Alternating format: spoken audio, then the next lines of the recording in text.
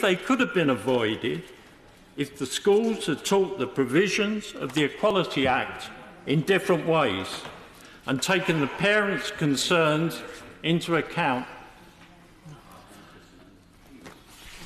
For my part, Mr. Speaker, I apologise unreservedly for any offence caused to any person of whatever sexual orientation by anything I've said or written.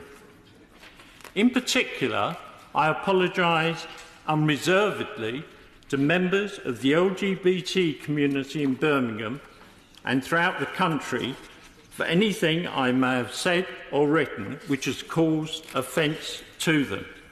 Mr. Speaker, I can assure you it most certainly was not intended. Thank you. Jack Dromey. Mr. Speaker, I had not intended to speak, but in light of what I've heard today, I decided so to do. Can I start by saying this? I come from an Irish Catholic background. I know from my own experience what cultural conservatism can be like. I know some of the terrible things that happened in the Irish culture, Catholic culture, going back over many years. At its most obscene, the Magdalene sisters. But ultimately that changed because brave Catholics challenged their own culture and it changed. And now Ireland is a tolerant country with a gay Prime Minister. It would have been thought unachievable and impossible in decades that have gone by. Now, in relation to what's been happening in Birmingham, I'm the first to respect cultures, including cultural conservatism, and that there should be engagement without hesitation. I do not accept what's been said, that there's been no engagement by the head, Sarah Hewitt-Clarkson, with parents.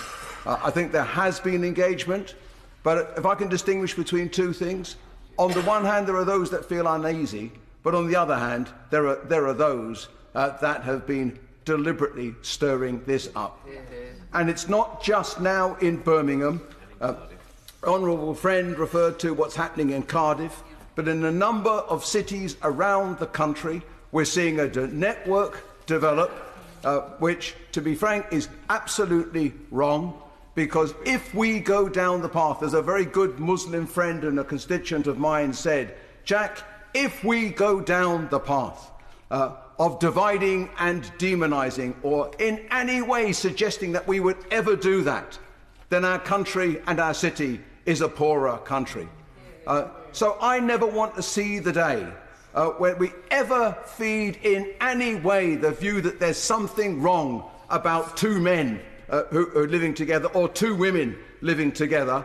I remember in the old Transport and General Workers Union many years ago, a man who just came out to me and it was desperate. He was in tears. He was afraid to speak out. Yeah. But now in Birmingham, we're the city of pride. Yes. Pride with a small p and pride with a big P. Yeah. We had tens of thousands marching in Birmingham, celebrating our diversity, and our rich cultural diversity, our rich ethnic diversity, and our diversity in terms of sexual preference.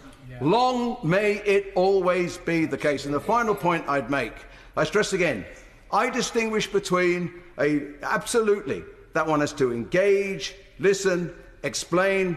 I understand that. But if there are forces on the march, the kind of which we thought were history in our country, then we have to say, no, you're wrong. Yes.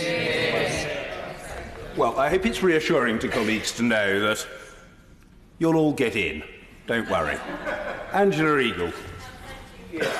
Speaker,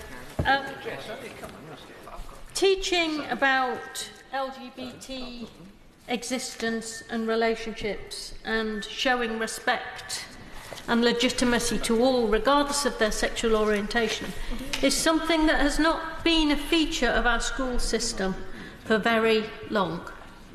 That is because of the odious and appalling effects of Section 28, which was passed in the 1980s, in a circumstance which was very similar to some of the scare stories that we are hearing about the possible dire effects of simply teaching sex and relationship education in schools, something, Mr. Speaker, in my opinion, that we should have been doing in this country generations ago. And if we had have done it generations ago, there would have been an awful lot of much happier and well-adjusted people than those that have been monstered in the way that they have, for the way that they are, in a system that was disfigured by the effects of Section 28.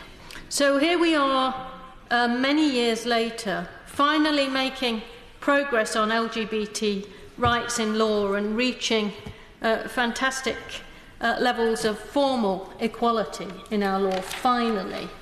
One of the most important social reforms, I think, that the last Labour government was responsible for, and one which, to their credit, has been continued by administrations subsequently. And I know of the Minister's own personal commitment to this agenda. And yet, here we are in the middle of a similar kind of moral scare, which is being whipped up by people who have a different agenda to the well-being of children and their adjustment to the facts and experience of 21st century life in the UK. And we've seen it as exposed on the television in some of the closed Facebook groups of the individuals that are involved, making claims about the sexual orientation of the teachers that are involved in this school, using language that I wouldn't use in this chamber. We've seen it in the mob reactions outside, and I don't think that it's appropriate, however we do these things, that young primary school pupils should have to run a gauntlet of screaming demonstrators simply to get to school, noisy, vociferous, aggressive kind of shouting and chanting. That's going to be traumatic for any kind of young primary school pupil, and we shouldn't be subjecting them to it. And to be honest, no parents who believe that they're acting in the best interests of their children should be making those children run such a gauntlet. And we know, although I exempt my honourable friend from this, although I wish he'd have let me ask him a question, we know that the motivations of some of those involved in this are reactionary, and they are to return us to an era where LGBT people should get back in the closet and hide and be ashamed of the way they are. We aren't going to get back in the closet or hide or be ashamed of the way we are. And nor are we going to allow a generation of pupils that are now in school to go through what the pupils in the 80s had to go through because this chamber let them down. And nor are we going to allow this to happen in the name of religion. So I'm a humanist. I'm married to a Catholic. And she does much work with LGBT religious organisations to try to put together coalitions across religions of moderate, decent, sensible, religious people who recognise the right of LGBT people to exist, to have access to respect and dignity, and to have their rights in law. And we mustn't put together this view that if somebody has a religious objection, that somehow there can be no debate about it from then on in. There are multiple views in religions about the legitimacy of LGBT rights, and it's only on the far extremist, fundamentalist fringes that we get the kind of hostility that is being shown on some of the Facebook groups of these campaigners. And I'd like to know a lot more about the network that is behind causing this, because it's a deliberate reactionary attempt to take back progressive advance and decency for children. I'm happy to give way. I thank her for giving way. She is speaking incredibly movingly. As somebody who lives closer, I think, than anybody else to the schools, particularly in question, and lives in the community amongst the people who go to this school, I want it to be said on the record that she is absolutely right in what she says about this being on the fringes, because the Muslim community that I live amongst, I do not recognise from that mob. I thank the Honourable Lady, and she has a great deal of experience in this, not least because she lives in amongst the community that is being portrayed in this way. Now, we must, Mr. Speaker, not give in to this kind of organised campaign that is effectively being organised from the outside. The Equality Act, which was passed in 2010, so it's been on the statute book for 9 years now, actually says that schools have a duty not to discriminate against LGBT people, which includes discrimination against pupils who are LGBT, which, to be fair, wouldn't probably be very apparent at primary school level, but who are perceived to be LGBT, and pupils with LGBT parents, carers and family members.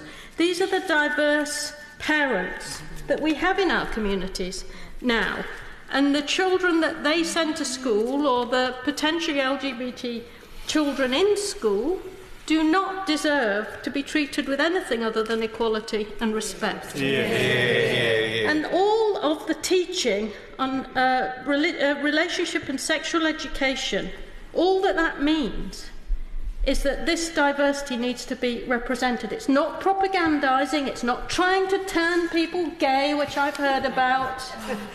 I'm not sure it's possible to turn people gay.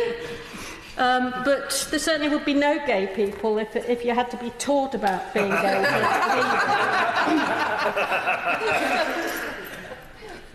But their respect, their rights to have an equal welcome in school, not to be bullied, not to be treated as if they're lesser, not to be made to feel that somehow there's something wrong with them, not to feel suicidal, not to be called faggot or leser in school, not to be humiliated. All of this is what we're talking about when it comes to relationship and sex education.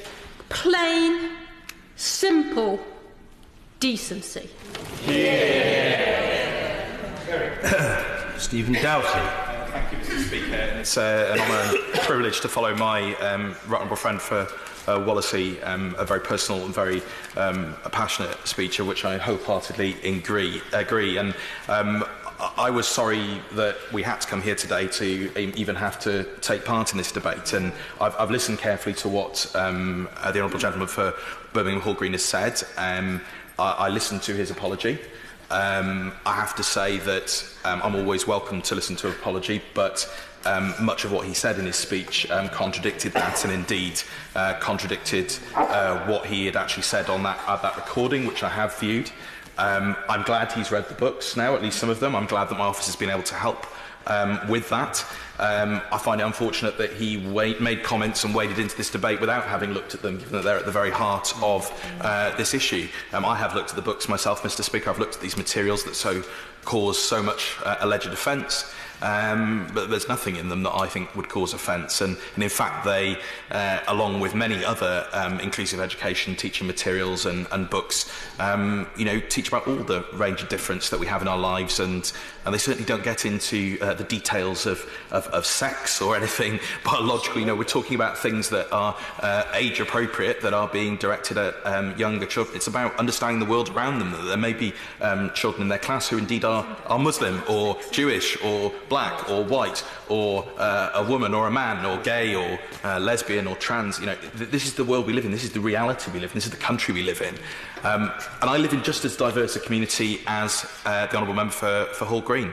I'm pleased to say that at the weekend I went to the Grangetown Festival in my own community and was able to visit the Pride Cymru stall right in the heart of one of my largest Muslim communities. And there, mixing in that community, were the LGBT community, different churches, different mosques, different Hindu temples, different community organisations, and they were all just getting on with their lives and making a difference to their community and supporting young people and running activities and running diversionary activities for those who might be caught up in a knife crime or other difficulties in the community, and supporting each other and working together as a community. They weren't interested in dividing each other on the nature of their sexuality or their sex or their race or their religion.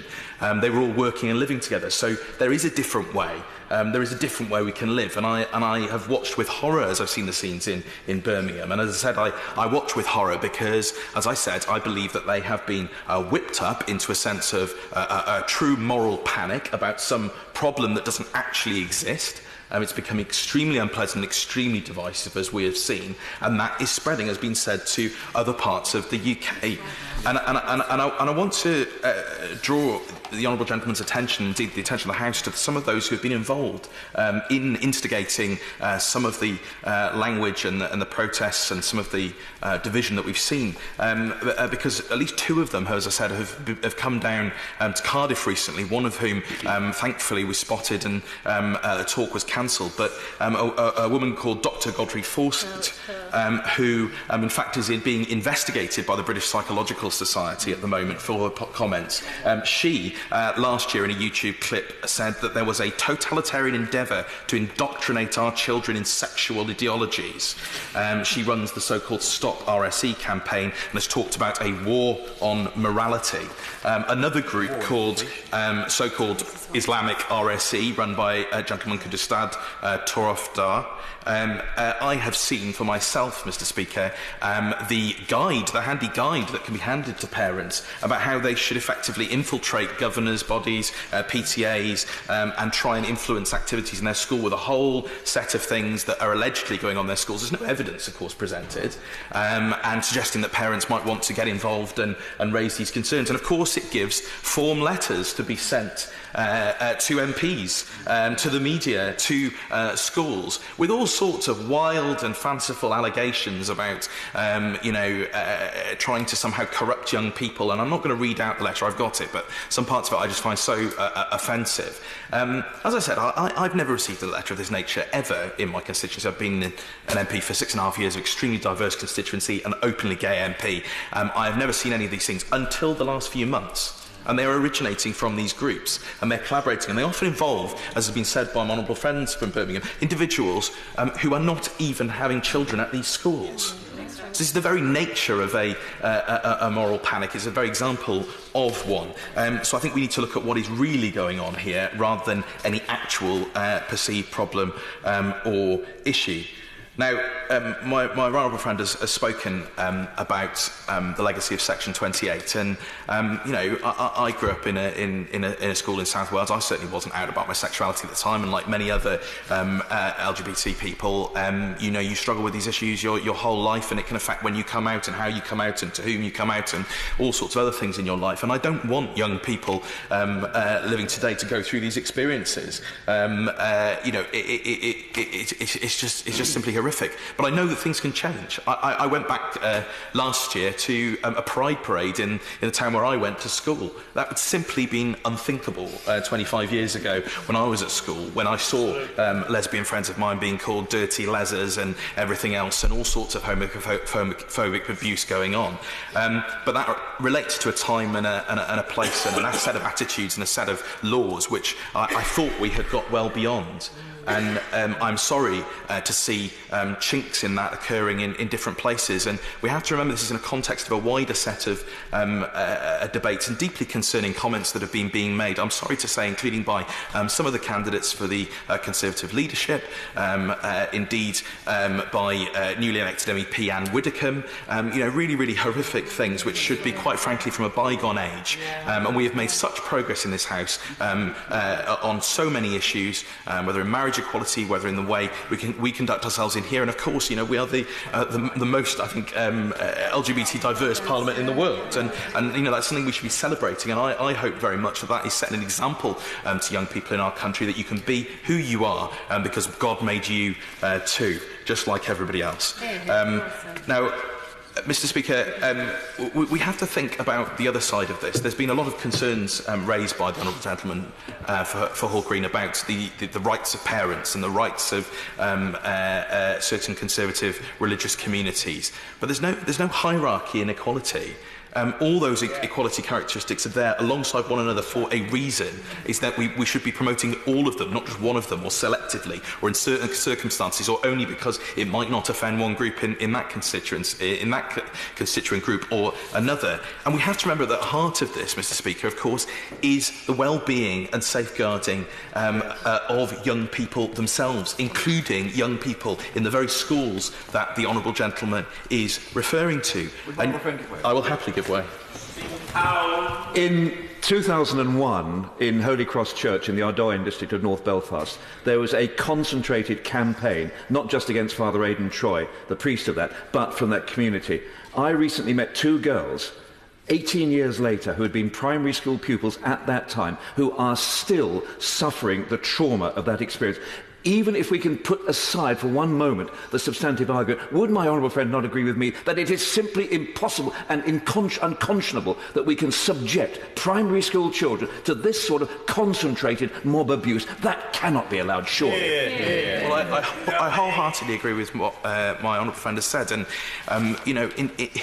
it just beggars belief that we're potentially creating these situations that are going to affect that cohort of children, not just at those schools, but at plenty of others. And indeed, the reason why there has been such concern about this within the LGBT community more widely is the signals that this sends when they see members of Parliament, when they see a teacher being subjected to such abuse, when they see mobs outside schools, when they see the types of posters that have been displayed. It makes people feel that, perhaps they can't be who they want to be, and that they can't go on living what they want to be, and particularly for younger people, that is a massive issue. And Stonewall, which of course was in this country, largely founded around the issue of Section 28 30 years ago. We'll be celebrating that at Pride this year. I'm very proud that one of the founders of Stonewall lives in my constituency, a very good friend of mine, Lisa Power. I am absolutely deeply concerned when you look at the statistics that they have shared at the moment about mental health, about the issues that young people face. 84% of trans young people have deliberately harmed themselves. In the LGBT community, that's 61%. 2 in 5 LGBT pupils are never taught anything about LGBT issues. Half of LGBT pupils in schools say there isn't an adult they can talk to about issues affecting them. And that whole litany of issues of self-harm, of depression, of taking one's own life in the most extreme circumstances is something that should be of the concern of anybody in this country who cares about the well-being and safety of our young people, instead of focusing on some sort of mythological situation which doesn't exist. We should be focusing on the actual issues that affect young people, because there will be LGBT Muslims and LGBT non-Muslims in those schools. There will be. Because they are in our society. And one of the saddest things, Mr. Speaker, is any time I speak on these issues, I get emails, I get phone calls, I get messages particularly from gay Muslim men who tell me about horrific experiences they've had growing up. I don't want to see anybody go through that. And that is why it is absolutely right that the government brought forward the changes in the law. It's absolutely right that they brought them through in the way that they did. And it's absolutely right that this House overwhelmingly voted for them. And we heard a lot of legal references from the Honourable Member for Birmingham Hall Green, but a very little mention of the fact that this House, this sovereign Parliament, has passed law that there should be LGBT inclusive education in this country. And that is what matters. It is the law. People, of course, are entirely free to believe and to understand their scriptures, their religions, in any way that they choose in their own private lives. I might fundamentally disagree with them. I've had many scriptural arguments with fellow Christians who don't agree with me on issues around human sexuality. But this country sets the law. This country sets the guidance. Our state sets the guidance. And we had many of these debates around the time I was there with my honourable friend around the equal marriage debate. And you will remember, Mr. Speaker, some of the very impassioned debates that took place at that time. You know, as a gay Christian, as somebody who believes fervently in my own religious understandings, my own faith, that is for me to argue with God, for me to argue with fellow Christians. But the law of this land should protect all, and it should protect all equal characteristics equally. Not just one over another at certain times and when certain people don't like it, or when a moral panic is whipped up by those from outside. So, Mr. Speaker, I hope that we can move on. I hope that we can see that there are many parts of this country with equally diverse religious communities, equally diverse understandings of life and the way we should all live together, but where we all live together in harmony and peace and respect for one another, and not where children are subjected to horrific protests outside of school, and where their teachers are subjected to that, and where we seem to be questioning some of the very basic principles that we have established in this House over so many years. Hear, hear. Thank you. Stephen Timms. Thank you, Mr. Speaker. I'm pleased to be following my honourable friend. I rise really just to make one point and put it to the Minister.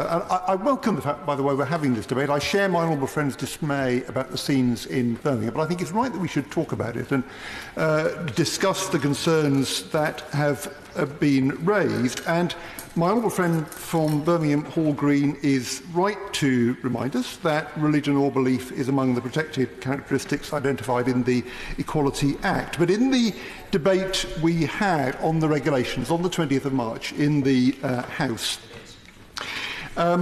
I raised concerns that were being voiced at that stage, particularly by representatives of the Orthodox Jewish community. And I asked whether, after the debate, if we held a meeting of the all-party parliamentary group on faith and society, which I chair, whether the Minister would ensure that officials from his department and from Ofsted came to the meeting in order to discuss with representatives of a wide range of faith groups the implementation of the regulations, and I'm very grateful to him that he did arrange for that, and the representatives came and the meeting took place.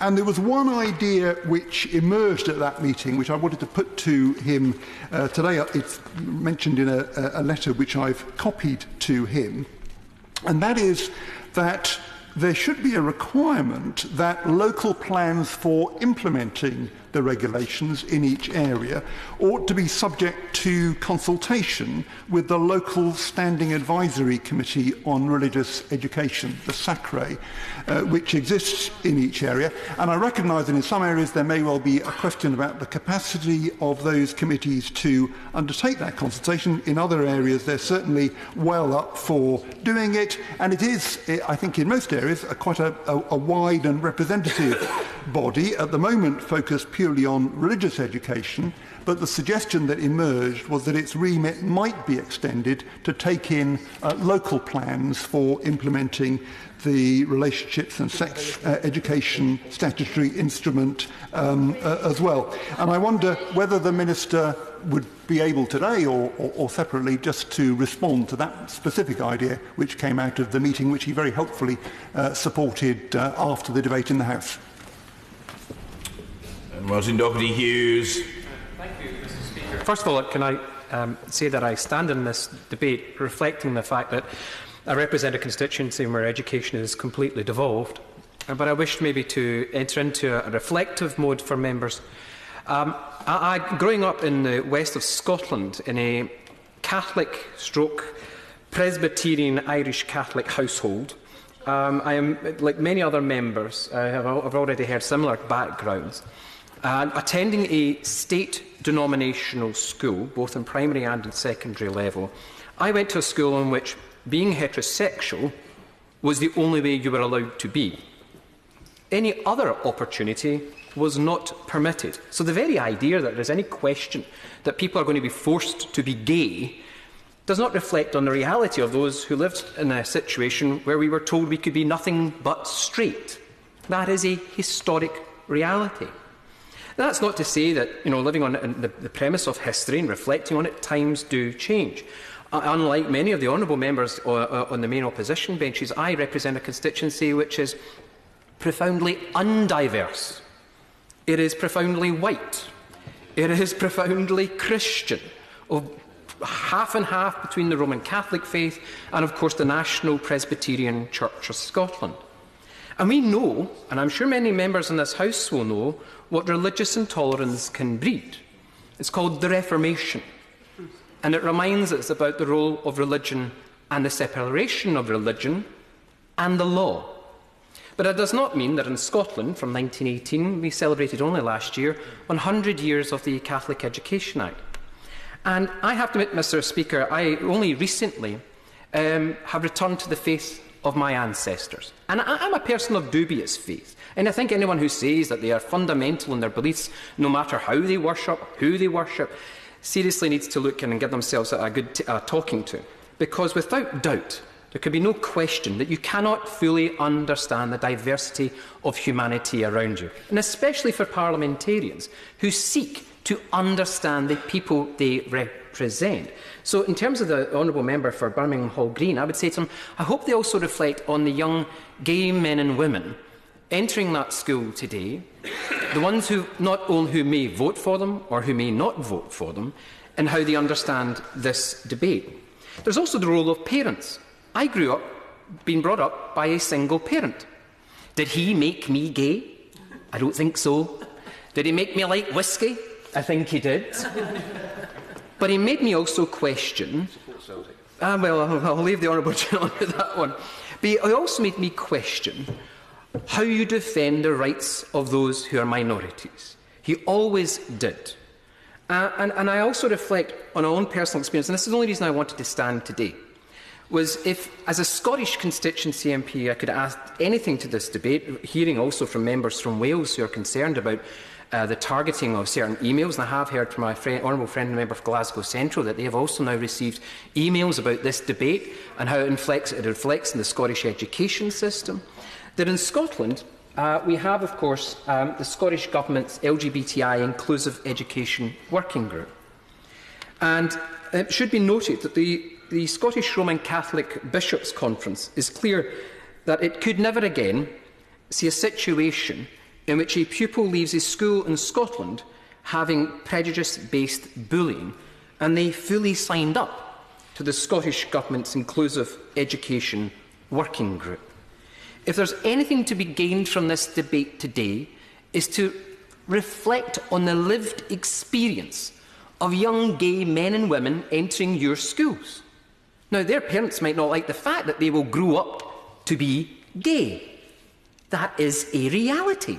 You cannot detract from it, whether they live hiding in a closet or they live openly as young Christian gay people or young Muslim gay people, Hindu or Jew or secular.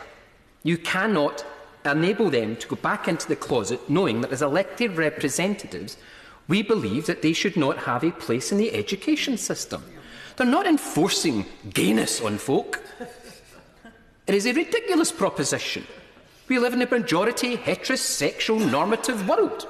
That's the reality. All we're saying to those young men and women is we don't want them to be bullied, to be prejudiced, to self-harm, to take their lives, to go into lives filled with alcohol and drugs, to kill themselves. That's what we don't want. And if anything we should offer them today is a listening ear and not a judging one. Thank you. Chris Bryant. Thank you, Mr. Speaker.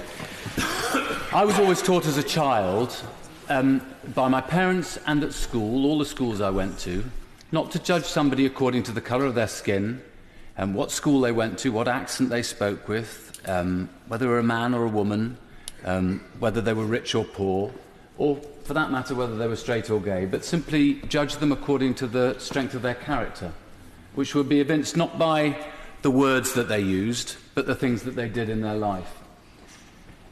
So I approach this debate just presuming that that's what all education should be, about teaching people to judge people according to the strength of their character and what they stand for and what they do with their lives, not some part of their personality which is almost certainly indelible and which wasn't acquired by, I don't know, watching Graham Norton or passing through the aftershave department or whatever prejudice people may have about how people come to be gay.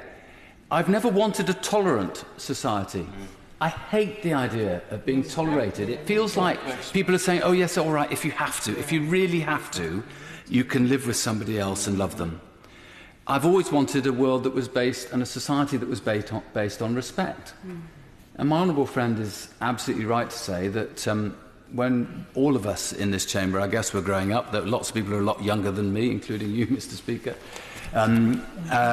when we were growing up, it wasn't a world of respect for people's different sexualities. It was a world when people would shout faggot and queer, shirt raiser, bender, all these kind of things at you. And what was particularly difficult about that was that you brought it into yourself. You sort of believed it. And it took a terrible struggle for many people and to be able to tell another single human being. I mean, partly because you might be thinking that this other person might be gay as well, and you might think that they might have feelings for you, and then you suddenly find, oh my God, no, you've completely and utterly got it wrong, and then you end up being beaten up. Or it might be because you are actually terrified of what your parents might think.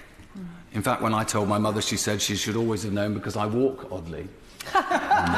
You'll all check now later, won't you, whether I walk oddly. She didn't mean it in a mean way at all. It was just the reactions that people had in a different era. And why I'm so proud, in a way, of being a member of the Labour Party, and this is not a criticism of people who are not members of the Labour Party, but there was a man, Edward Carpenter, who campaigned for homosexual freedom.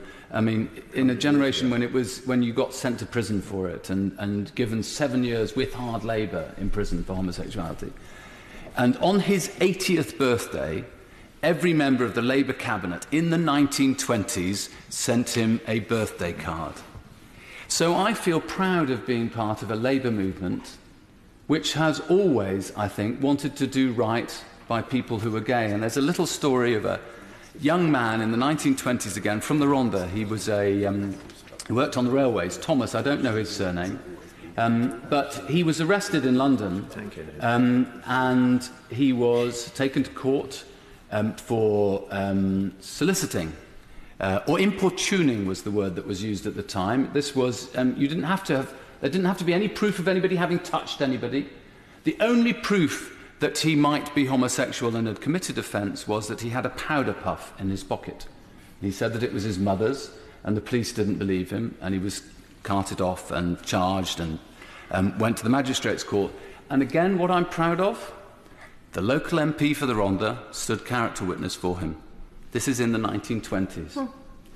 So I have enormous pride in the fact that we've tried as a movement to build through the years that sense of respect, and eventually we were able to change the law in many different ways. We brought in civil partnerships.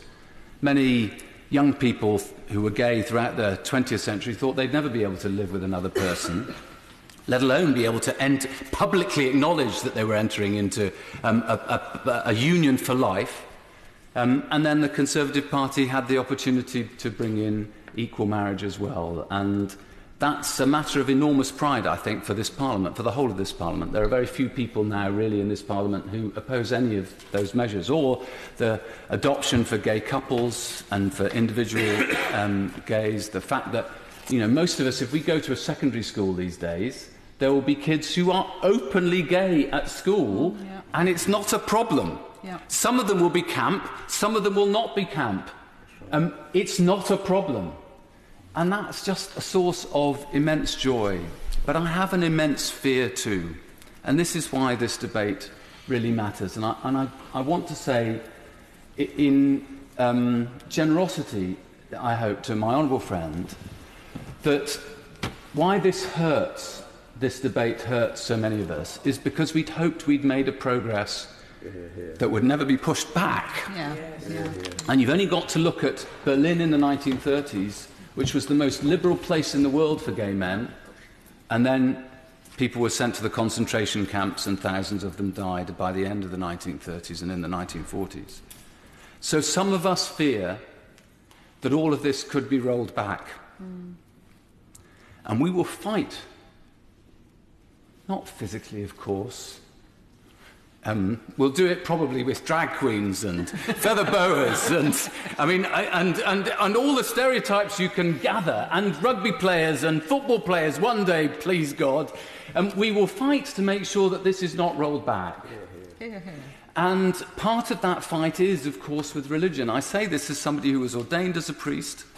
I remember, I hope the former Bishop of Oxford, Richard Harry, is now a member of the other place, won't he? Will forgive me if I just remind him of the fact that 2 weeks after he ordained me, which involves the laying on of hands, he was asked by a newspaper what he thought about homosexuality in the church, and he said, well, he'd never laid hands on a homosexual. And I just had to say to him, well, you did. The very first one you ordained, in actual fact. He's now a magnificent man and came to my civil partnership, and I have a deep affection for him because we've had this battle in the Church of England. It's an ongoing battle in the Catholic Church in the moment, and I think that there are many more open minds than there were 15, 20 years ago. I think, in fact, the Pope himself has a more liberal mind on these issues and would be furious at the idea that Catholicism and the name of Christ could ever be invoked to lead to bullying or to somebody not valuing themselves because of their sexuality. And just as, incidentally, you can't catch homosexuality, so I don't think you can be cured of it. And I know we sort of smile and laugh about that, but actually there's a terrible pain that has been brought to so many people, individuals, by that whole gay conversion therapy theory. And I truly hope that that is something that will never be a thing of the future. Now, I know this is a difficult issue for many who are Muslim. As it happens, my constituency is not diverse at all. It's more like the Honourable Member for East Dunbartonshire, West Dunbartonshire. I'm sure there's no segregation between the two. And in fact, my constituency, despite my having been ordained, is, according to the last census, the second least religious constituency in the country. But there are people of faith in my constituency. And I often say to them, and I think that they have found a profound generosity, actually, in recent years, in the main. But I think it is still a very difficult issue for many who are Muslim. And there are those who struggle to find new liberal ways of expressing Islam in a modern world. Many Catholic members of this House and of the other place, of course, have often have voted for equality, although their church has voted in a different way. And so my biggest hope is that Islam will find a way of reconciling the modern era, the things that we know, that I would argue our God has taught us to understand in the last 100, 200 years about ourselves and about humanity and about human sexuality, so that they will be campaigning outside all those schools to make sure that every child knows that actually sometimes there are two daddies, sometimes there are two mummies, and sometimes it may not be your parents, but it may be somebody else in your families or somebody else in the school. And no, you shouldn't spit at them, and you shouldn't denigrate them, and you shouldn't laugh at them, and you shouldn't call them names, and you shouldn't bully them. Because in the end, and I'll use a religious term again, equality is a seamless garment. It's Christ's tunic on the cross is a seamless garment. And that's why the soldiers can't tear it apart when he's taken down from the cross. And I think that of equality. The equality that we demand for people, regardless of their religion or their political allegiance or the colour of their skin or their gender, must also apply in equal measure, in full and equal measure, to our sexuality. Richard Burden. Mr. Speaker, a real privilege to follow so many moving and powerful speeches today. I hadn't come in here intending to make a speech. I'd hoped to ask my honourable friend from Hall Green a couple of questions, but having heard what he said, I was moved to rise to make just a few points. The first is this. My honourable friend has sought to characterise what's been happening outside Anderton Park School as an issue of consultation. I have to say that from what I have seen, the message that comes across from those protests is not principally about consultation. Yes, it's in there, but it's actually about an objection in principle to LGBT inclusive education. If that's not the case, how else do you read a placard that says it's Adam and Eve, not Adam and Steve? What's that if it's not objecting in principle to LGBT inclusive education? But, you know, it's not just about the fact that those views are being expressed. It's the aggression with which they've been expressed that has upset and profoundly offended so many people, I believe, of all races and of all religions in Birmingham. The level of abuse that the head teacher has suffered, the kind of thing that has been said through megaphones, not just at Anderton Park, but before that at Parkfield School as well, is utterly outrageous. And I think we have got a responsibility in this place to stand up and say that is simply not on.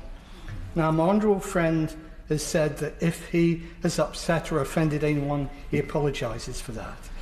I mean, I'm grateful he said that, and I welcome that. But I do hope he will reflect that when on camera he turns to one of the leaders of those protests, a man who does not even have a child at that school, and says, "You're right, no more, no less, you're right," I do hope he will reflect on whether those words were wisely chosen, because I do not believe that the message that that gentleman has given is right. Now, dialogue between parents and schools is obviously a good thing. In any part of the curriculum, it's obviously a good thing.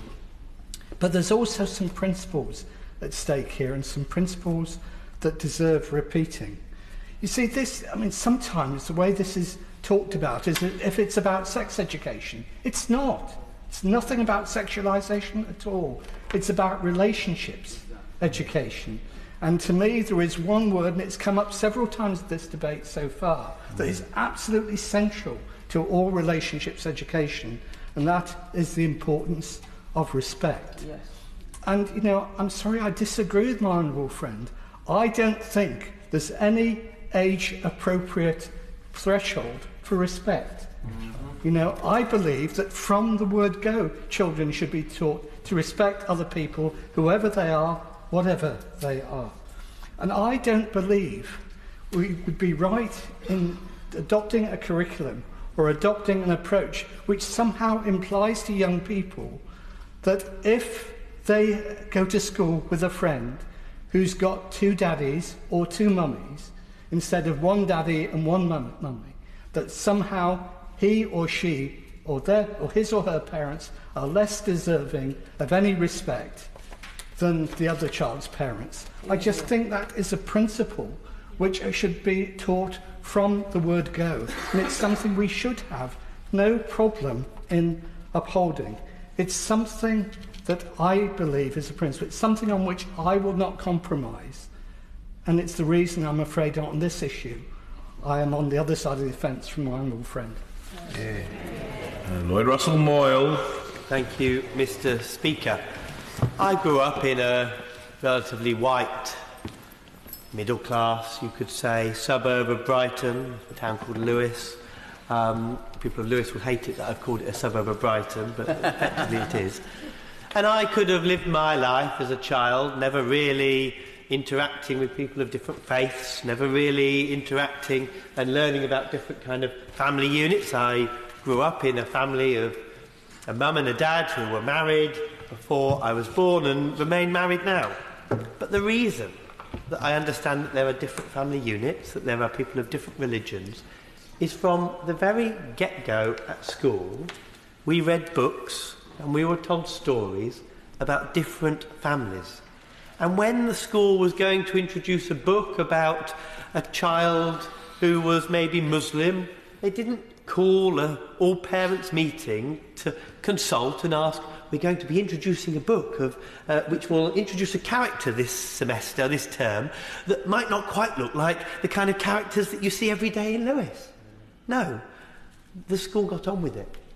And parents accepted it because there was leadership shown, of course, not by, just by schools, but by many people in the community, that that was the right thing to do. So when we're introducing rather mundane books, many of these stories and educational methods are pretty mundane. You know, about a mermaid or about two penguins or whatever the particular story is. They're not actually that exciting. To be honest, when we're introducing them, do I expect a head teacher to have to call an all-parent assembly to consult on that particular fiction book that's going to be introduced, that is at the right reading level and, of course, is generally appropriate for those children? No, I don't. And actually, I think it's rather dangerous if we kind of expect that to be the basis of how teachers have to teach. Every time they want to introduce something new, they're going to teach about biology or they're going to teach arithmetic this month rather than just equations, that they call an all-school assembly. No, I think that would be ridiculous. And I think that is the approach that we need to be treating this kind of issue. It is about talking about all different kinds of ways the world works, through storytelling, through narrative telling, and not telling the individuals of what goes in and what goes out, but actually about what love means. And actually that is also important for keeping our children safe. Because if children are not taught about what appropriate relationships are, if they're not taught about what friendships mean, compared to what loving relationships mean, what a relationship between adults means, differently to relationships between children, if you're not taught some of those basic facts, what you actually do is allow our children to be vulnerable to predators, either at that young age or later on in life. And that I will give way. Making a really excellent speech and making a really excellent point, and my daughter's just come back from school because the Scottish schools finish up pretty soon with a whole bundle of things that she has learnt in primary one, and a lot of that is about those kind of relationships and pretty basic stuff. But would you agree with me that if children aren't all in the same class taught all the same things, they're going to find it out from the other children in the class anyway? She might as well all get the same information and get a good responsible education from their teachers. Quite, and the danger is, of course, if they learn it second-hand. We all know how Chinese whispers that game works, don't we? By the time it's the third child down, the message will have been garbled and lost. So if we're going to teach our children about these ideas of respect, about how to keep them safe, we need to do that in the whole way. Now, I was taught by my parents, of course, that, you know, it didn't matter who you fell in love with. I can remember as a child being sung nursery rhymes about falling in love with different groups of people. That's the kind of family that I grew up in. And I feel very proud to have had parents that have introduced these concepts. And, you know, my sister is a happily married, heterosexual woman. She had these songs taught to her and sung to her when she was young as well. It didn't make me necessarily gay, but it made me comfortable with who I was.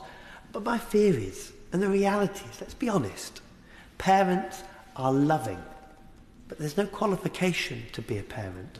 You have some good parents and you have some bad parents.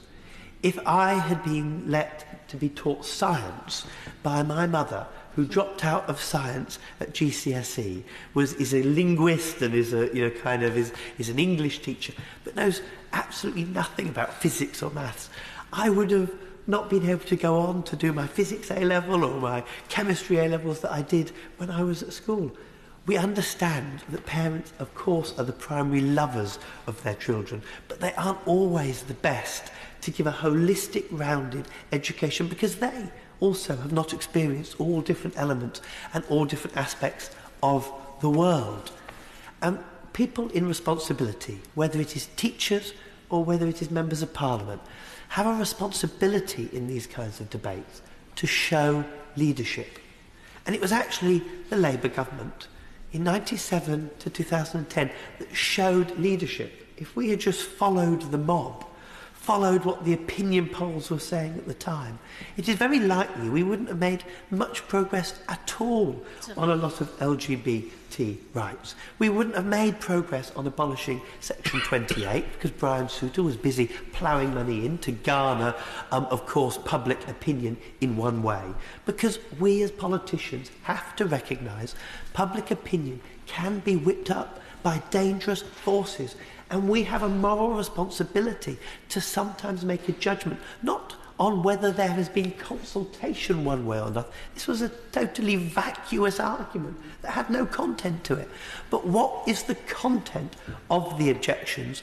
Analyse it and review it, something I'm afraid the Honourable Member failed to do or articulate in this debate once. Not once did he articulate, actually, the problems with the content of the curriculum. And in I will do, my old friend, like many members in this debate, is making a very powerful and moving speech. Does he share my concern that actually lots of parents are perfectly satisfied with what is being taught in schools, are perfectly happy that it teaches about respect and about different families, but that if we have the protests of the sort that we've seen, then those parents don't feel able to express that view because they feel intimidated and aren't able to stand up for the things that they'd like their children to be taught about and that children themselves want to be taught about as well. I totally agree, and that is of course even more important that a member of this House, and I would not want to tell anyone how to do their job, but doesn't then go and plonk on one side of that debate without actually analysing, until my honourable friend gave the resources to the honourable member, analysing the content of what was being discussed. It is extremely dangerous to not show that leadership, and I think that is where this debate was wrong from the very beginning. And actually, I think the honourable member has been wrong, deeply wrong, on how he has handled this issue. Pandering to the mob is never right, but it is always easy for an MP to do, and we go in the wrong direction if we do it. Let us remember, of course, one of the instigators of Section 28 was that book, Jenny Lives with Eric and Martin, I think it was. Again, a pretty mundane, pretty boring book if you read it, you know. Jenny goes and has an ice cream, Jenny goes and gets a book read by one of her fathers. I mean, it's hardly high literature. But a backlash to that, in a backdrop of rising right-wing tensions in a country... Pardon? I thought you said something, Mr. Speaker. Of course, caused Section 28 to be introduced. Now, I don't think we are on the verge of Section 28 to being introduced now. But if one is not vigilant in bringing people along on that journey... Now, I'll finish on 2 points. One is I think there is a place to bring parents along on this journey, not to consult on whether something should be included in the curriculum or not, but to some extent to make up for the fact that we did have Section 28 for so long, and many parents failed to receive this level of education and understanding. So I think there is a purpose of reaching out into the community. And before I became an MP, I wrote an education resource for the Council of Europe, which was how you talk to educators and children under the age of 10 about sexuality, different families. Now, the Council of Europe is hardly has members of purely progressive countries, you know, Russia, Turkey, Poland. This is a resource that is accessible in all of those countries now, and I'm very proud of that resource that a team of us helped write. But that was because people in the Council of Europe, British ministers actually as well, helped lead a debate in those levels to change attitudes and to be able to run campaigns to also change minds and to educate people. So I do wish that actually we hadn't have really received an apology, because what we heard was a defence of the position that the honourable member made and then some little apology at the end. I wish he'd just been honest about actually having real problems about either the content of this or that he hadn't really decided to take a side one way or another. What we now have is a very disappointing outcome. Thank you, Mr. Speaker. Thank you. I call the Minister of State at the Department of Education, Mr. Nicholas Gibb, to reply to the debate. I'm grateful, Mr. Speaker. This has been an extraordinary adjournment debate. Mr. Speaker, worth waiting 10 years in the chair to listen to, I would argue, with very powerful speeches by the honourable members for Birmingham, Erdington, Cardiff South and Penarth, West Dunbartonshire and the Rhondda, and a powerful and moving speech by the honourable member for Wallasey, who was right to say that we are not going to allow another generation of children to go through what previous generations endured. And as the honourable member for the Rhondda said, what is wanted is not to be tolerated, but to be respected. Or as the honourable member for Wallasey said, plain, simple decency. And there were well-argued and persuasive speeches by the honourable members for Birmingham, Northfield, East Ham and Brighton, Kent Town. Now, I listened carefully to the speech of the honourable member for Birmingham Hall Green on opening this debate. This government agrees that parents, as the primary educators of their children, should be involved in their child's education in schools. The government trusts schools to deliver a broad and balanced curriculum that will prepare pupils for life in modern Britain. And we firmly believe that proper dialogue between schools and parents supports mutual understanding and ultimately benefits the progress of pupils. Schools should in particular consider whether aspects of their curriculum may be sensitive to the parents of their particular cohort, and if so, should ensure that they have properly engaged them on this content. But we must also remember that schools have been given the responsibility to educate, and ultimately it is for schools to decide what is taught and how. Equality for all is written into our laws. The Equality Act 2010 provides a legal framework to protect the rights of individuals and advance equality of opportunity for all. It provides Britain with a discrimination law which protects individuals from unfair treatment and promotes a fair and more equal society. Schools are required to comply with the relevant requirements of the Equality Act. Chapter 1 of Part 6 of the Act applies to schools. As an example, Part 6 of the Act makes it unlawful for a school to discriminate against, harass or victimise a pupil or potential pupil in relation to admissions, or in how the school is run. The content of the school curriculum is exempt from the duties imposed on schools by Part 6 of the Equality Act. Excluding the content of the curriculum ensures, as the honourable member for Birmingham Hall Green pointed out, it ensures that schools are free to include a full range of issues, ideas and materials in their syllabus, and to expose pupils to thoughts and ideas of all kinds, however challenging or controversial, without fear of legal challenge based on a protected characteristic.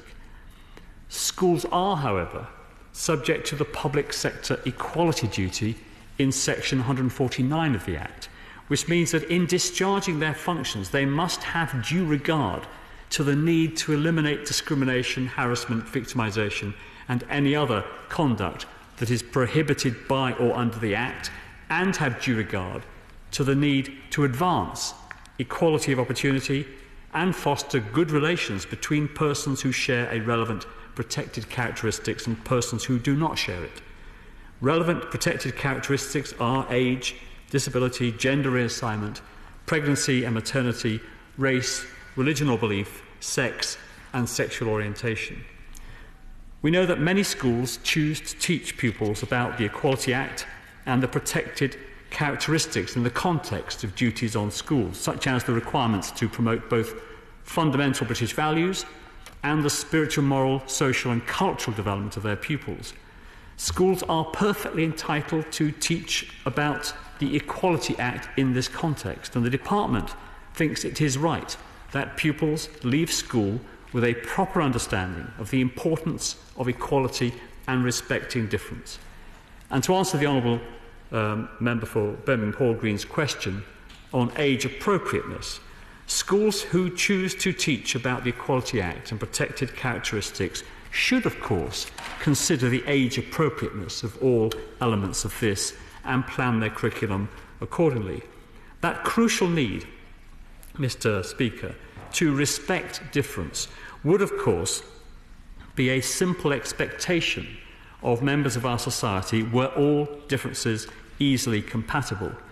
The true test of the concept of respect for difference lies in cases where our differences may appear to bring us in direct conflict with others. The fundamental expectation is that we respect other people, and therefore at times this is hard to achieve and all the more crucial for it. Now, this has been seen in action in recent months as some differences have seemed to divide us. We have seen protests from parents related to the teaching of equality in our schools, with a particular focus on teaching lesbian, gay, bisexual and transgender content. Now, the media would like to portray this as religion versus LGBT. I don't doubt that there are some people on either side of this debate, without links to the schools involved, who are exploiting the situation due to their own lack of tolerance to the other. But I truly believe that for the majority, there is a real respect for their fellow citizens who are different from them. What is central to this debate are deeply held views on what is right to teach children about LGBT people and relationships at different ages. Not because of... I'll give way to the Honourable Lady. The Honourable Gentleman for giving way. Is he as worried as I am about the evidence which is emerging of an organised campaign to disrupt the introduction of RSE in schools, which is now spreading from Birmingham to other places? And will he reassure us that his department will crack down with the utmost determination on those attempts? Well, as a government, we are a government that introduced the regulations making RSE compulsory in schools. It was the 2014. It was the amendment to the 2017 Act that introduced that requirement, supported by members on both sides of the House. Today, we are publishing the final version of the guidance that was put out for consultation. So we are absolutely determined to press ahead with this policy. And I think it is a policy that has been very carefully crafted with help from across the House, from individual members of Parliament who have helped us in devising and writing the policy, with Ian Balcom, an experienced head teacher from Kent, who helped us draft the guidance, and of course officials from the Department of Education who worked extremely hard in crafting that regulation, those guidance, and we will of course press ahead with that policy. I'm stuck for choice, so I think I will start with the Right Honourable Gentleman. The Minister for giving way, and I apologise for not being here for the earlier part of the debate, but I'm pleased that I was able to arrive in time to hear for the members for Wallasey, Cardiff South and Rhondda. It encouraged me to stay to the end of the debate. But could I ask the Minister specifically, as a follow-up question to the point made by the member for Wallasey, what precisely is the government able to do in terms of countering what appears to be an organised campaign? For instance, could he provide materials to members of Parliament like me who are now getting representations from, in my case, one of the local mosques on this issue? Certainly providing materials together with the guidance that we published today to schools in how to consult and engage with parents on this issue. The Secretary of State made it very clear in Education Questions on Monday what his view is about the importance of teaching about LGBT issues in schools, including in primary schools, and I've written articles and so on. And we will continue to make the case for the importance of RSE. I'm moving slowly leftwards, but the Honourable Member for Rhondda. Well, we're all excited by the Minister moving slightly leftwards. I'm grateful to him. Isn't it also worth pointing out that there's an irony here? Many parents who are particularly concerned about their children growing up might want to know that good sex and relationship education nearly always leads to children taking their first delaying their first sexual experience, to making fewer risky decisions when they do so, and for making more informed choices. which can only surely be in the interest of every single child. The right honourable gentleman is absolutely right to make those points. He makes them better than I could have, and he will have seen the guidance that was out for drafting, which is now in final form, and it sets out the important aspects of all those issues that he has cited and what we believe should be taught in our schools. Give way to the honourable member for... I do want to press the Minister a little bit further on the points raised by my honourable friends about the sort of organisation of the campaign against the introduction of the guidance. I mean as I mentioned in my speech, I've seen an actual guide provided to parents from an organisation called Islamic RSE, which actually advises them to kind of get into governors' bodies, how to handle head teachers, how to do this and that in quite a kind of a cynical way, and then a form letter which is deeply, deeply misleading, attacking the entire government's policy. Does he have any plans to issue guidance to schools about this sort of orchestrated campaign, and indeed to work with the Welsh and Scottish governments, who indeed are going to undoubtedly experience this as well? I have raised it with officials in my own city. Well, I'm very happy to work with the honourable gentleman, and of course we do work with the devolved administrations on this and other issues relating to education. The guidance was very carefully crafted and written in order to build the widest possible consensus for this policy, which is why it went through this House and this House with an overwhelming majority, and the other House without a division.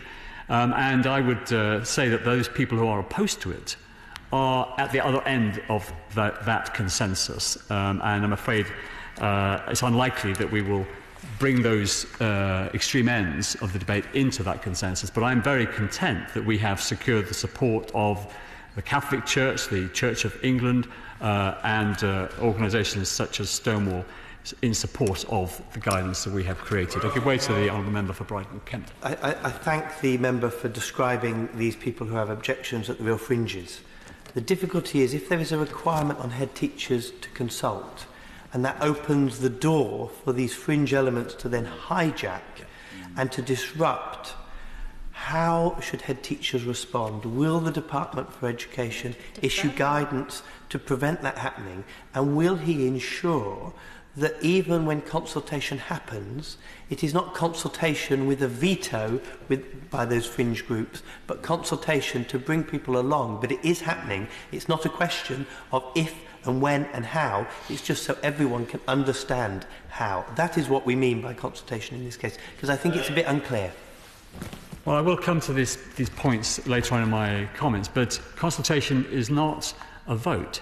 And ultimately, the decision about the content of the curriculum is for the schools. And we are issuing, as I've said, materials with the final version of the guidance today to schools to help them in the process of engaging with parents. But I listened to the comments about campaigning and standing up to the campaigns against RSE, and we will consider what honourable members in this debate have said. I'll give way to the honourable member. I thank the honourable gentleman for giving way, and I wonder if he will be taking any guidance from Nazir Afzal, who is the former Crown prosecutor in the North West.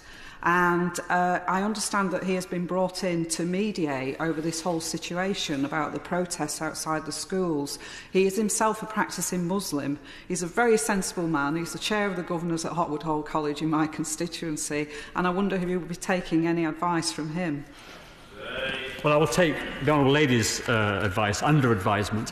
But what I would say is that our senior officials are working on the ground on a daily basis for both schools involved in this dispute in Birmingham and with Birmingham City Council in trying to find a solution to this problem. So we are working very hard to try to assuage concerns, if you like, but ultimately we will be on the side of the head teacher in making these decisions, because we do believe that ultimately the content of the curriculum is a matter for schools. Now, what is central, Mr. Speaker, to this debate are deeply held views on what it's right to teach children about LGBT people and relationships at different ages, not because of bigotry or intolerance, not to push an agenda, but because they believe they know best for the children involved. This reveals the truth about equality and respect. Sometimes it is hard. And when opinions differ, we should talk. Dialogue is what moves us forward. Now, that is what we are That is why, Mr. Speaker, we are strengthening requirements on schools to consult parents. From September 2020, all primary schools will be required to teach relationships education, and all secondary schools will be required to teach relationships and sex education, or RSE. We've set out in the regulations for these subjects that schools will be required to consult parents on their relationships or RSE policies. This requirement means that the dialogue we consider so important in reducing misunderstanding and getting this teaching right will be happening in every school. And it is important to note that relationships education is not about sex, as was pointed out by the Honourable Member for the Rhondda. It is about learning the importance of kindness and respect for others, and providing children with the foundations to understand difference and be able to build constructive relationships with those who may appear different from them. We are encouraging as many schools as possible to start teaching the new subjects from September 2019, and whether or not schools do so, we recommend they start planning their consultation with parents now to ensure this is done in good time and that it's done effectively. And we'll be publishing, as I've said, we are publishing supporting materials to help schools to get this right. Now, schools are not required to consult parents on any teaching they choose to give about the Equality Act. When this involves young children, however, and when schools know that their pupils' parents have strongly held beliefs related to the content, it is absolutely right that they engage with parents, listen to their views and reflect. And to answer the Honourable Member for Birmingham Hall Green's question, I think it would be appropriate for a school to work with parents to determine how and when teaching of the Equality Act is delivered in the school, if that works for them. This does not mean that head teachers should spend excessive time consulting parents, or that consultation should go on in perpetuity. Schools are well practiced at consulting and engaging their parent body on aspects of their activities. Where they have good practices in place, they can and should be used to consult parents on this topic. If schools feel that their current engagement processes are not effective, the introduction of the new subjects is a good opportunity to learn from good practice in other schools and to improve. Consultation does not mean parents can veto curriculum content. It means sharing a proposed approach, seeking views, and using these to inform a final decision. It is not a vote. Consultation does not mean abandoning teaching about respect for difference. I don't believe this is what parents would want, and it's not what schools should feel they must do. Consultation certainly does not mean schools should be on the receiving end of intimidating behaviour, protests or bullying. The department has been very clear that protests outside primary schools are unacceptable and should stop. The RSE legislation is clear that it is parents that schools must consult. We do, of course, encourage schools to recognise and reflect on their important foundational role in local communities, and where schools consider it useful to engage members of their wider community on any of their activities, including teaching of relationships and sex education, we would support that activity. But consultation does mean considering whether the strongly held views of their parent body should lead the school to adapt when and how they approach certain topics with their pupils.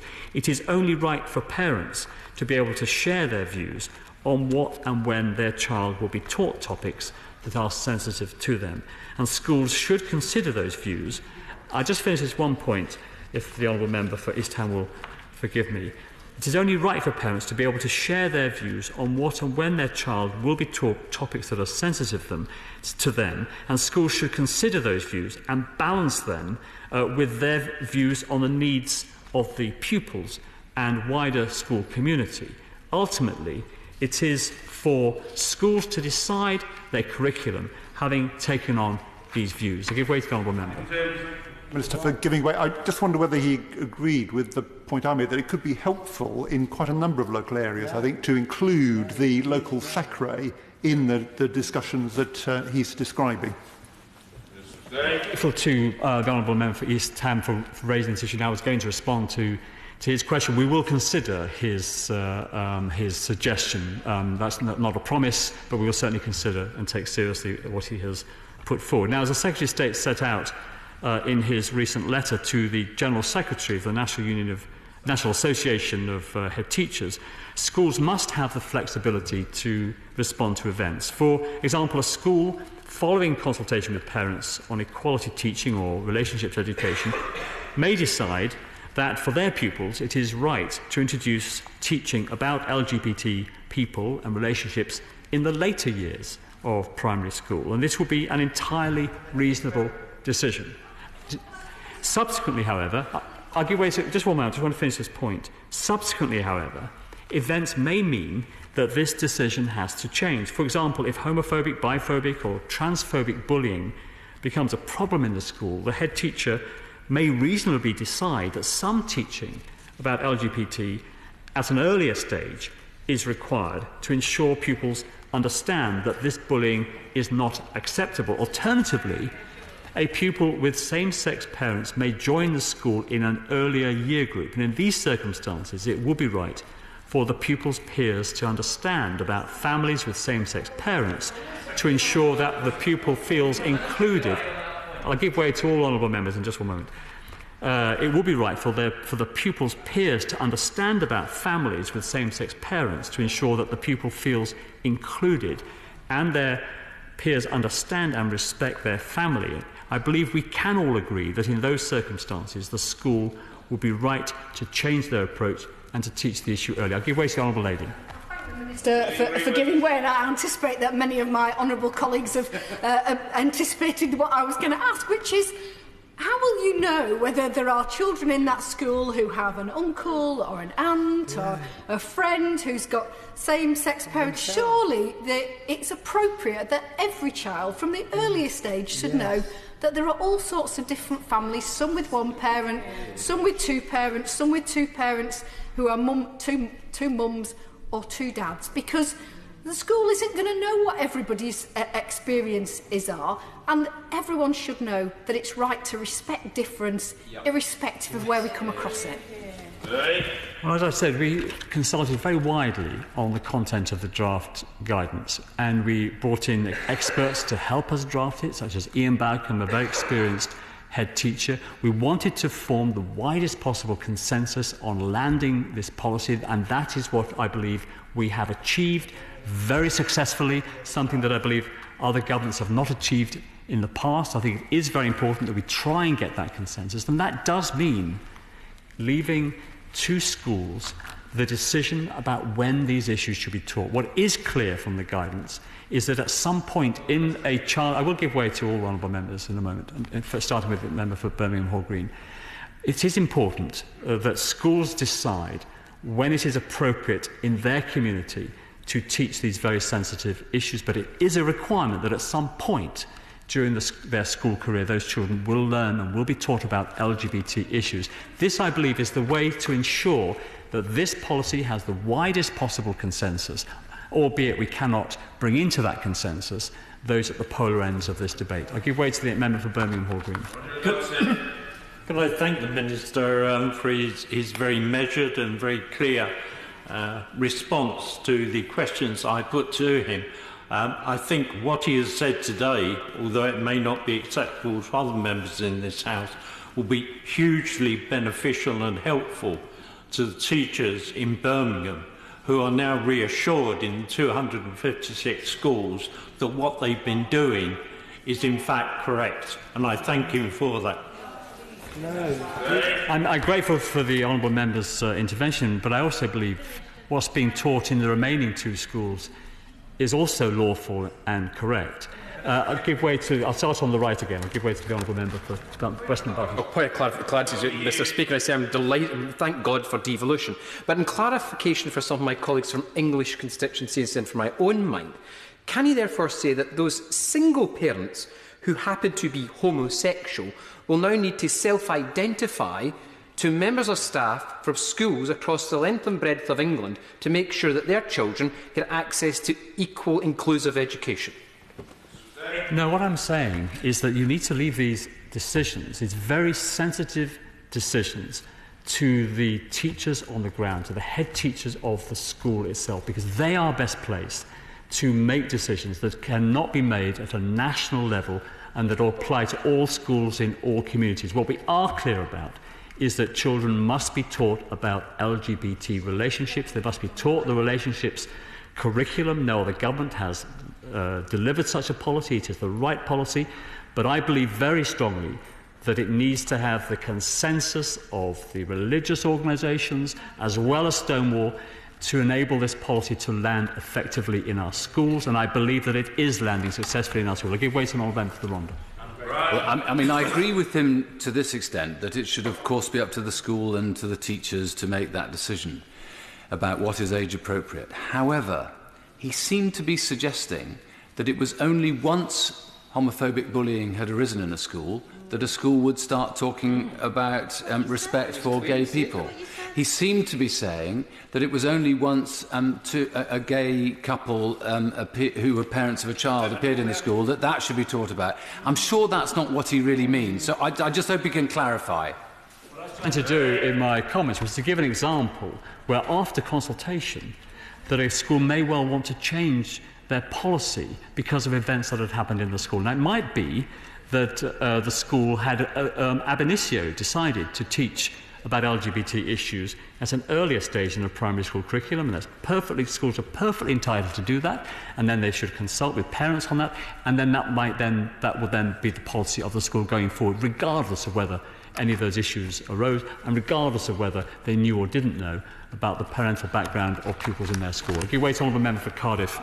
The Minister for giving way, and he's been extremely generous in responding, but I do have to say I share the concerns. I mean, you know, if he's being praised by the honourable gentleman for Birmingham Hall Green about this, I do worry about where things have headed. And the problem is, if we create loopholes or opportunities for very, very radical activists, as we've seen in this case, to try and undermine head teachers, to try and intimidate, to try and undermine the overall government guidance, then they will take those opportunities. And I want to be assured that he's going to be providing full backing and ensuring that all children, regardless of what their age is, are getting this, not, for example, it being done on the last day of Year 6 or some other way of circumventing the law, because I'm sure that's what some circumstances they will try and do.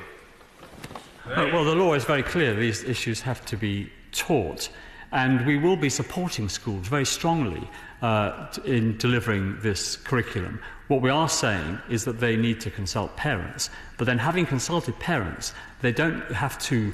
It's not like, as I said, it's not an elected decision about, it's not like a vote of an act of Parliament through this House. Once they've made that gone through that consultation, taken on board the views that have been expressed during the consultation, it is then for the school to decide, in their best judgment, what they think is the right material to be taught and when, and we will stand by the schools that take that decision. I give way to Honourable Member for Wallasey. The honourable gentleman for giving way, because until we got to that passage in his speech, I thought I understood what the situation was.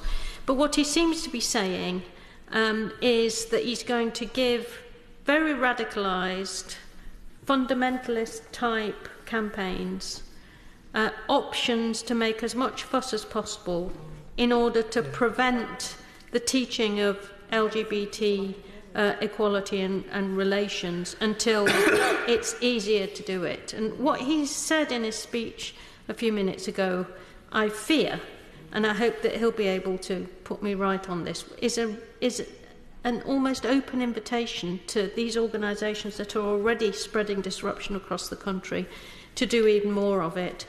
You cannot compromise with organisations like this, and if the Minister doesn't stand up to them now, he will regret it. Yeah. Well, I think the Right Honourable Lady is being unjust in how she's interpreting what I've said in my speech. I made it very clear that schools should consult parents. I made it very clear that they are not bound by a vote of those parents, that ultimately the decision on the content of the curriculum and how it's taught and when it's taught is a matter for the school, and we will support the school in that decision once it's been reached. And we've also made it very clear that we do not support protests outside schools, and, to use her phrase, to require young children to have to run the gauntlet of screaming and shouting protesters. We absolutely do not support those protests, and we support Birmingham City Council. We supported them in taking that injunction against those protests. So I think she's being slightly fair in the way she's heard my speech. I give way to the Honourable Member for Brighton and Kempton. I'm slightly concerned that we are getting caught up in the wrong way about this age appropriateness. And the Minister referred to the times that this education would be introduced full stop. You could bring it forward or you could delay it. My understanding is that this information, this education around being safe, around safeguarding of children, around what appropriate relationships are, should start from the very beginning of school all the way through. The age appropriateness is what age appropriate at each level and how you address it at each level, not about whether it is introduced at each level. And I think that we need to be clear, because there was a danger that he sounded to be siding like some of the few fanatical bigots that the honourable member sided with, rather than actually progressive morals that we want to side with in this country. Well, relationship education is required to be taught from the very beginning of primary school, but of course it does have to be age appropriate. So it is about friends and sharing and learning about the importance of family. No, there's no intention of delaying the introduction of relationship education. What is a matter for the school is when more sensitive issues are taught, and that really is a matter for the school to decide ultimately. And in doing so, they should be consulting parents, but that doesn't mean to say that parents have a veto on the decisions taken by the school. Now, the Secretary of State and I are clear. I'll give way for the final time. They really want to. Could you just clarify for me what is sensitive? I mean, in terms of this context, what do we mean by sensitive? Do we mean talking about families that are single parents, etc.? Or are we talking about trans issues? Or what is sensitive? Because I'm a bit confused and I'm a bit worried that that word will be used as a hook to put things that we might not want to put on. Well, that again is a matter of judgment for the school. They will know their communities, and that's why we are saying, and it's a requirement, that on these issues that the school should be consulting parents. In fact, all the best schools in the country consult their parents on a wide range of issues, and they may even consult them on issues such as arithmetic. It's very important to have parental engagement with a school. And I think, and I know schools that do talk to parents about how reading is taught in their schools. If they're introducing a new phonics scheme, they will want to talk to parents about those kind of issues. So I think parental engagement is important on this particular curriculum. Now, the Secretary of State and I are clear that we support any school, having engaged with parents and listened to their views, that takes a reasonable decision to teach their pupils about LGBT people and relationships. And the guidance on relationships education and RSE makes clear that pupils should receive LGBT inclusive relationships and sex education during their school years. And the department strongly encourages primary schools to teach about families with same-sex parents. Now, in most cases, this will be possible, and an important part of the education about respect for difference that's right for all pupils. And I hope that in all cases, parents will have discussed these topics with their child's school and understood their approach. And I hope that they will have satisfied themselves that the school is teaching the right things at the right age to complement what they teach their child on the importance of respecting other people. Now, I'm grateful to the Honourable Member for Birmingham Hall Green for his views on this important topic today. Parents are the primary educators of their children, and on matters such as equality, respect and relationships, schools complement what the child is taught at home. It is therefore crucial that schools and parents engage in constructive dialogue to understand each other's views. Only through open communication can trust be built and maintained, and proper respect shown for difference. Order. The question is that this House do now adjourn. As when is of that opinion, say aye. Aye. Of the contrary, no. I think the ayes have it. The ayes have it. Order. Order.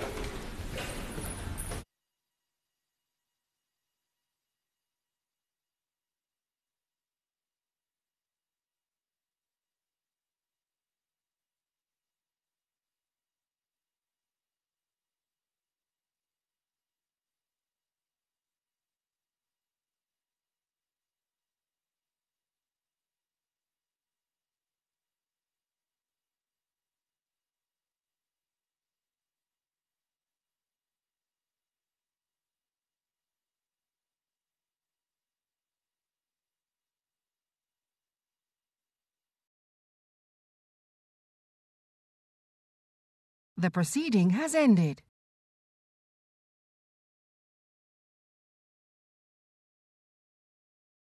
The proceeding has ended.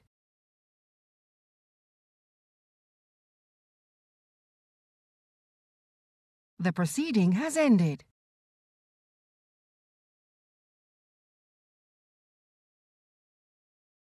The proceeding has ended.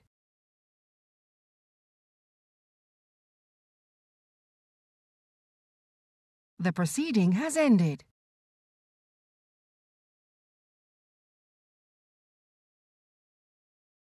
The proceeding has ended.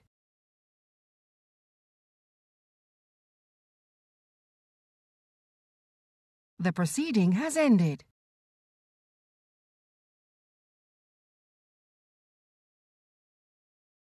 The proceeding has ended.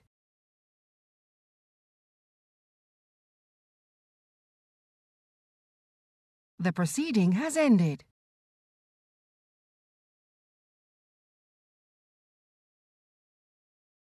The proceeding has ended.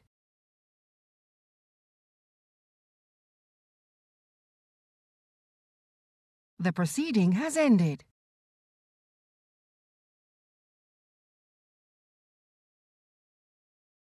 The proceeding has ended.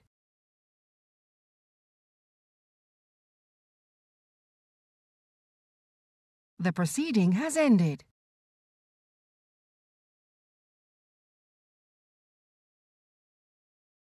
The proceeding has ended.